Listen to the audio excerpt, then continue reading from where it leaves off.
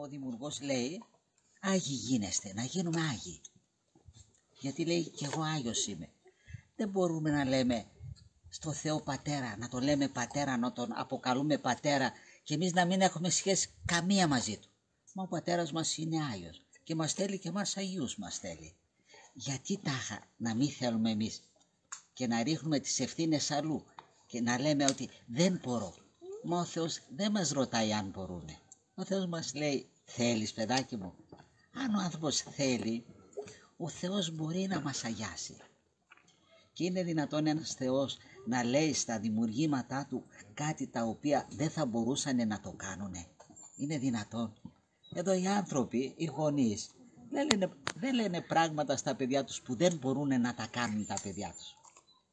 Για φανταστείτε τώρα ένας γονιός να πει στο παιδί του πάρε 50 κιλά βάρος να το σηκώσεις. Τη στιγμή που αυτό μπορεί να πάρει μόνο 5 κιλά. Βλέπετε ότι αυτό δεν το κάνει ο γονιός. Αν ο γονιός δεν το κάνει αυτό, ο άνθρωπος ο οποίος έχει πάθει και αδυναμίες, ένας τέλειος Θεός θα έλεγε πράγματα τα οποία δεν μπορεί να τα κάνει ο άνθρωπος. Δεν μπορούμε να τα κάνουμε. Αλλά τι γίνεται, ότι μάλλον δεν θέλουμε και για να ρίξουμε την ευθύνη κάπου αλλού λέμε δεν μπορώ. Και το δεν μπορώ ξέρετε τι σημαίνει? Ότι έτσι που μου έκανες Θεέ, εσύ φταίς να μην μπορώ. Δεν λέει δεν θέλω ο άνθρωπος για να αναλάβει και τις ευθύνες του, λέει δεν μπορώ. Τι σας λέει αυτό το θέμα? Μήπως δεν είναι κάπως έτσι σε όλους μας? Ενώ ο Θεός μας έχει δώσει όλες τις προϋποθέσεις. Αν θέλουμε να μας βοηθήσει και να γίνουμε Άγιοι. Και Άγιος τι σημαίνει Άγιος? Άγιος σημαίνει καθαρός. Άγιος σημαίνει αυτός που θέλει να εφαρμόσει τον νόμο του Θεού. Ο Θεός έχει νόμους. Έχει εντολές. Και ο άνθρωπος που θέλει να τις εφαρμόσει και τους νόμους και τις εντολές, τον βοηθάει ο Θεός. Και ανάλογα με τον αγώνα του μπορεί να καθαρίζεται, να αγιάζει δηλαδή. Και υπάρχουν μεγάλοι Άγιοι, υπάρχουν και μικροί Άγιοι. Εμείς ας είμαστε Άγιοι, να είμαστε στη χωρία των Αγίων και ας είμαστε άγνωστοι, να μην μας ξέρει και κανένας. Δεν πειράζει. Έχει ένα πολύ ωραίο παράδειγμα ο Απόστολος Παύλος, ξέρετε, σε αυτό το θέμα, και παρομοιάζει τους Αγίους με τα αστέρια.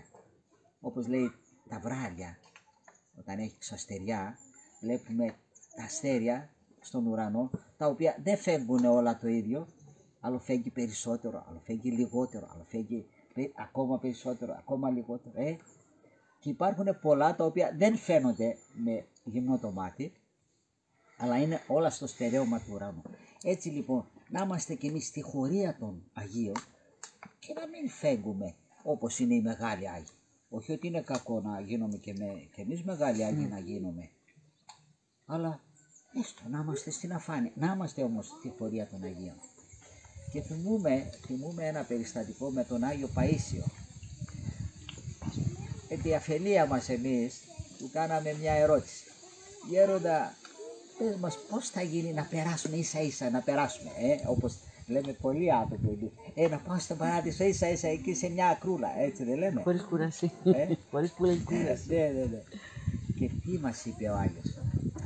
Εσείς, λέει, μου θυμίζετε σαν αυτά τα παιδιά, λέει, τα μικρά παιδιά που πάνε στο σχολείο και λένε να πάρουμε ένα πενταράκι ίσα ίσα να περάσουμε. Ενώ έχουν, λέει, δυνατότητα να πάνε πολύ ψηλά, να γίνουν και γιατροί, να γίνουν δικηγόροι, και βάζουν, λέει, εκεί, λέει, τη βάση ίσα ίσα να περάσουν. Μα ο άνθρωπος που βάζει το ίσα ίσα να περάσω κάνει συμβιβασμούς πολύ εύκολα και μπορεί να πιάσει πάντα. Μπορεί να χάσει τα πάντα. Ενώ ο άνθρωπος που βάζει κορυφή μπορεί να πιάσει τη βάση. Διότι δύσκολα κάνει συμβιβασμούς. Έτσι δεν είναι? Για σκεφτείτε το. Σκεφτείτε πόσο φιλοσοφημένο αυτό που μας είπε ο Άγιος. Έκτοτε, παρόλο ότι περάσανε πολλά χρόνια, το θυμάμαι σαν να ήταν σήμερα. Και όταν κάνω και εγώ τις εξυπνάδες μου, αμέσως θυμάμαι τον Άγιο και λέω ταλέπορε, θυμάσαι τι είπε ο Άγιος? Γι' αυτό βάλε ψηλά το στόχο να γίνεις ένας Άγιος και όπου πας. Γιατί αν πας τη βάση πας ίσα ίσα, θα κάνουμε συμβασμούς. Δεν πειράζει το ένα, δεν πειράζει το άλλο, δεν πειράζει το άλλο και θα πιάσουμε πάτο. Καλή μόνο μας. Λοιπόν, τι λέτε, βάζουμε σαν στόχο τη ζωή μας να γίνουμε άγιοι. Μα αυτός είναι ο σκοπός της ζωής. Έτσι δεν είναι? Και βλέπω εδώ, δεν βλέπω ενθουσιασμό, έτσι, Εντάξει, θα βάλουμε. Θα βάλουμε αρχή. Αρχή, θα βάλουμε αρχή για αγιότητα, να μοιάσουμε στους Αγίους. Θέλουμε. Να μοιάσουμε στον Άγιο που φέρουμε το όνομα ο καθένας ξεχωριστά. Και να εύχεστε πως θα γίνει η αρχή. Παίρνοντας γενναίες αποφάσεις. Ότι ναι, πιστεύω μέχρι τώρα παραδέχομαι τα έκανα μουσική. Όμως τώρα θέλω να γίνω ένας Άγιος. Βοήθησέ μου, φώτισέ μου, οδήγησέ μου και με τις δικές μου αποφάσεις να κόψω την αμαρτία. Να θέλω να κόψω την αμαρτία. Να θέλω να κόψω το κοσμικό φρόνημα. Είναι ένας μεγάλος εχθρός, ξέρετε, το κοσμικό φρόνημα. Να θέλω να πεθάνει ο παλιάνθρωπος μέσα μου. Ο οποίος αυτός είναι τελικά το αφεντικό από ό,τι φαίνεται. Ο παλιάνθρωπος, να τον κάνω έξωση. Και αυτό το δικαίωμα το έχουμε ακόμη εμείς οι άνθρωποι. Να μπορούμε να λέμε ναι ή όχι. Όσο ζούμε. Όσο ζούμε και θα μου επιτρέψετε να πω και όσο δεν έχουμε εμβολιαστεί ακόμη. Γιατί αν κατηριηθεί το αυτεξούσιο, που ο διάβολος αυτό θέλει με τα όργανα του, να εξαλειφθεί το κατοικώνα δηλαδή, το κατοικώνα που λέει ο Θεός ότι μας δημιούργησε είναι η ελευθερία. Αν κατηριηθεί η ελευθερία στον άνθρωπο, δεν μπορεί να πετύχει το κατοικώνα, που είναι ο σκοπός του. Δεν μας είπε ότι μας δημιούργησε κατοικώνα και καθομοίωση. Αν αφαιρεθεί το κατοικώνα, δεν μπορούμε να πετύχουμε το καθομοίωση. Να γίνουμε κατά χάρη Θεοί δηλαδή. Γι' αυτό ας το προσέξουμε αυτό το θέμα. Είναι σοβαρό. Είναι σοβαρό. Πολύ σοβαρό. Λοιπόν, εμείς λοιπόν να πάρουμε τέτοιες αποφάσεις, να πεθάνει ο παλιάνθρωπος και να αναγεννηθεί ο καινούριος άνθρωπος, ο τέλειος άνθρωπος, που είναι ένας και μοναδικός, ο Χριστός μας, ο Κύριος μας και Θεός μας. Αυτός να αναγεννηθεί μέσα μας, διότι την καρδιά λέει, που μας έδωσε, μας την έδωσε για Αυτόν. Ναι. Δεν μας το λέει εκεί, το σώμα σας λέει είναι ναός του Πνεύματος του Αγίου, και όποιος το φθείρει αυτό το σώμα δεν κάνει για μένα. Δεν θα έρθει ο Χριστός σε ένα σώμα το οποίο είναι μολυσμένο με όλα τα είδη της αμαρτίας. Λοιπόν, γι' αυτό να φροντίσουμε να κάνουμε έξωση αυτόν εδώ που τον φιλοξενούμε χρόνια ολόκληρα, διότι κάθε πάθος που έχουμε μέσα μας συνοδεύεται από ένα δαιμόνιο.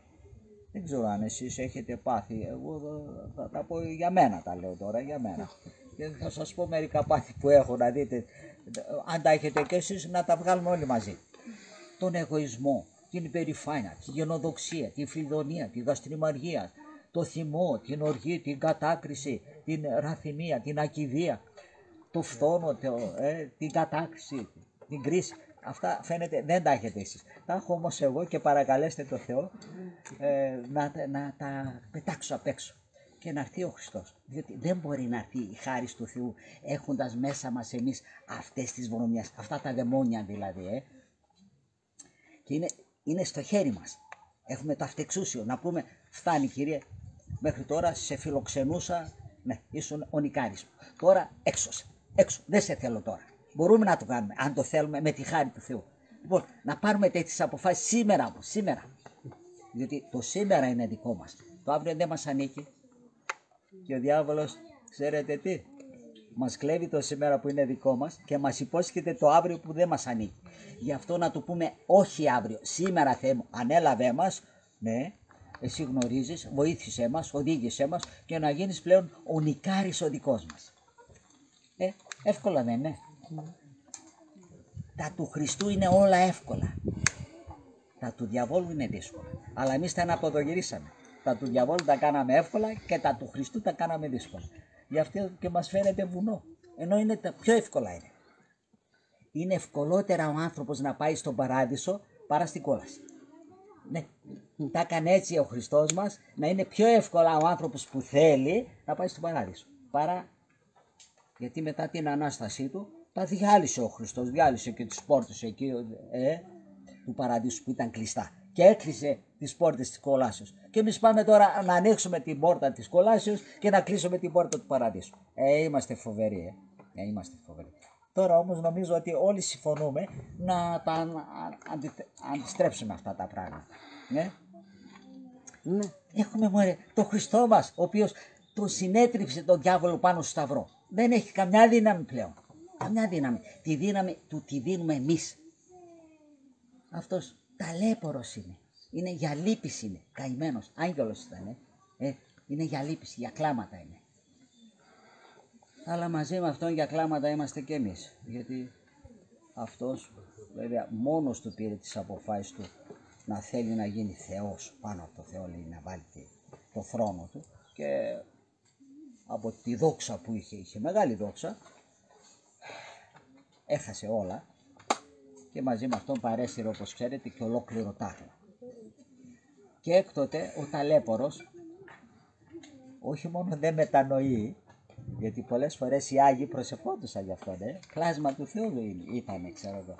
Όχι μόνο δεν μετανοεί, αλλά νομίζει ότι ο Θεός φταίει γι' αυτό, για την πτώση του και περιμένει από το Θεό να μετανοήσει ο Θεός. Γι' αυτό και οι Άγιοι όταν καμιά φορά του λένε για μετάνοια, εσύ να μετανοήσεις του λένε. Γιατί να μετανοήσω εγώ. Ναι. Θροσίτατος. Μήπως και εμείς δεν το κάνουμε πολλές φορές. Για σκεφτείτε πόσες φορές. Και να φταίμε και να ζητάμε από τον άλλο να μας ζητήσει συγγνώμη. Πόσες φορές. Εγώ το συναντώ πολλές φορές και στον εαυτό μου, αλλά και σε πολλούς ανθρώπους. Ενώ κανονικά και να μην φταίμε και να ζητάμε συγγνώμη. Αυτό θέλει ο Θεός από εμάς. Διότι το να φταίς και να ζητάς συγγνώμη, αυτό το φυσικό είναι. Γιατί είναι παραφύση το άλλο. Και να φταίς και να μην ζητάς συγγνώμη είναι παραφύση. Σκοπός είναι και να μην φταίς και να ζητάς συγγνώμη. Αυτό είναι θεϊκό. Τι είναι αυτό, υπερφυσικό. Και να μην φταίς και να ζητάς. Αυτό δεν είναι λογικό. Είναι υπέρλογο. Με αυτό συγγενεύεις με τον Χριστό. Ναι. Διότι το άλλο είναι φυσικό. Να φταίς και να ζητάς συγγνώμη. Είναι φυσικό. Το άλλο είναι παραφύση. Και να φταίς και να μην ζητάς συγγνώμη και να περιμένεις από τον άλλο να μετανοήσει, αυτό είναι παραφύση. Εμείς ούτε στη φυσική κατάσταση είμαστε.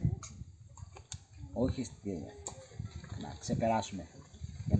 Το υπέρλογο. Το υπέρλογο. Ναι. Όμως από εμάς εξαρτώνται όλα αυτά. Με τη χάρη του Θεού, αν θέλουμε, μπορούμε να κάνουμε υπέρβαση αυτής της κατάστασης που έχουμε πέσει, τόσο χαμηλά έχουμε πέσει. Ο Θεός περιμένει από εμάς να σηκωθούμε. Γι' αυτό και πάντοτε φωνάζει. Φώναζε και φωνάζει. Μετανοείτε. Τι σημαίνει μετάνοια. Μετά κατάλαβα ότι τα έκανα μουσκημα. Πώς είναι όταν έχεις ένα προορισμό, θέλεις να πας στην Αθήνα και ξαφνικά έκανες λάθος και πας προς την Καβάλα. Όταν κατάλαβες ότι έκανες λάθος, δεν συνεχίζεις αν έχεις μυαλό. Κάνεις στροφή 180 μοίρες και αλλάζεις πορεία. Μα το ίδιο να κάνουμε και εμείς, να αλλάξουμε πορεία. Τα κάναμε μουσχημα, είναι αλήθεια. Χάσαμε το στόχο μας. Ναι. Ο Χριστός μας θέλει να γίνουμε Άγιοι και εμείς πάμε να γίνουμε δαιμόνια. Με τα πάθη, τις αδυναμίες. Ο Χριστός θέλει να γίνει ο αφέντης μας και εμείς κάναμε αφέντη το διάβολο. Να αλλάξουμε. Όσο ζούμε, έχουμε περιθώριο. Μας το δίνει ο Χριστός. Περιμένει τη μετάνοιά μας. Μετανοείτε, λέει, ζητείτε εσείς και εγώ είμαι εδώ. Ναι, τώρα. Και δεν χρειάζεται να του κάνουμε αιτήσεις, να εγκριθεί η αίτηση και ξέρω. Τώρα αυτή τη στιγμή μπορούμε να του πούμε, ανέλαβε Χριστέ μου. Εδώ είναι, ο Χριστός είναι εδώ, μαζί μας είναι τώρα. Ναι. Και ξέρετε πόσοι άγγελοι είναι τώρα εδώ μαζί μας. Να ξέραμε, να είχαμε ανοιχτά τα μάτια. Να τους βλέπαμε εδώ, Ναι, θα τους βλέπαμε. Αλλά αν είχαμε ανοιχτά τα μάτια της ψυχής θα βλέπαμε και τα δαιμόνια μας, ξέρετε. Αυτά μάλλον θα ήταν περισσότερα. Γιατί άμα συγκρίνω από τον εαυτό μου τα πάθη και τις αδυναμίες μου, καταλαβαίνετε τώρα τι θα είχε γίνει εδώ. Γι' αυτό δεν επιτρέπει ο Θεός, όμως εμείς να το γνωρίζουμε ότι και αυτά μας συνοδεύουν. Όσο εμείς δεν θα τους κάνουμε έξωση, θα είναι μαζί μας. Λοιπόν, δεν θα ήταν καλύτερα να κάνουμε έξωση τα δαιμόνια και να έχουμε μόνο τους αγγέλους και τον Κύριό μας, δεν θα ήταν καλύτερα? Νομίζω ναι, δεν θα διαφωνήσει κανένας, διαφωνεί κανένας? Δεν νομίζω, Δόξα τω Θεώ, δόξα τω Θεώ. Λοιπόν, θα πάρουμε αυτές τις γενναίες αποφάσεις, τι λέτε? Έτσι. Και να τις υπογράψουμε. Ναι, να δώσουμε υπόσχεση στο Θεό. Θεέ μου, ναι, τώρα παίρνουμε αυτή την απόφαση, τη γενναία απόφαση, και σε παρακαλούμε πάρα πολύ, βοήθησέ μας, γιατί εμείς είμαστε αδύναμοι, ναι, και κάνε μας εσύ ό,τι θέλεις, ό,τι θέλεις. Και να μην γίνεται πλέον το δικό μας θέλημα, μόνο το δικό σου. Δεν έχουμε εμπιστοσύνη στο Θεό, να το αφαιθούμε έτσι στα χέρια. Εδώ έχουμε εμπιστοσύνη στη θάλασσα. Αφινόμαστε και μας κρατάει η θάλασσα πάνω στο, έτσι δεν είναι? Και δεν έχουμε εμπιστοσύνη στο Χριστό να του πούμε, ανέλαβε μας Χριστέ μου, έτσι, εξ ολοκλήρου. Μην γίνεται το δικό μας θέλημα, γιατί όσες φορές γινόταν το δικό μας θέλημα, ήμασταν για κλάματα. Τώρα, μην γίνεται τίποτα δικό μου. Δικό σου, εσύ ξέρεις, εσύ ξέρεις. Μ' αρέσει, δεν μ' αρέσει, θέλω, δεν θέλω, να με σώσεις, να με αναλάβεις, θέλω, δεν θέλω. Πού είναι η καρδιά μου, να το πει αυτό δυνατά εκεί, γιατί ο Χριστός θέλει την καρδιά μας, θέλει. Εγώ το μυαλό βάζω τώρα, δώσ' μου την καρδία σου, λέει, έτσι δεν λέει, την καρδία σου, λέει. Να το πει καρδιά και να πάρετε τις αποφάσεις και να δείτε τι έχει να γίνει. Πανηγύρι θα γίνεται όλη μέρα, και στο σπίτι και στη δουλειά και όπου και να είμαστε. Και δεν θα υπάρχουν πλέον φοβίες, να θα μας εμβολιάζουν, να θα μας σχολάσουν, να θα πεινάσουμε, τίποτα από όλα αυτά. Βάλτε το Χριστό μέσα σας και να δείτε τι έχει να γίνει. Συμφωνείτε, μωρέ? Συμφωνείτε? Δόξα τω Θεώ. Το υπογράφουμε? Ευλογημένε. Δόξα τω Θεώ. Δόξα τω Θεώ. Δόξα τω Θεώ. Δόξα τω Θεώ. Να είστε ευλογημένοι λοιπόν. Να κάνουμε αυτή τη συμφωνία, αν θέλετε. Αυτό το συμβόλαιο, επειδή είμαστε και πολλοί εδώ τώρα, ή όλοι μαζί στον παράδεισο ή κανένα στην κόλαση. Συμφωνείτε? Το υπογράφουμε? Όλοι μαζί, με δυο χέρια. Δόξα τω Θεώ. Να είστε ευλογημένοι, να είστε ευλογημένοι.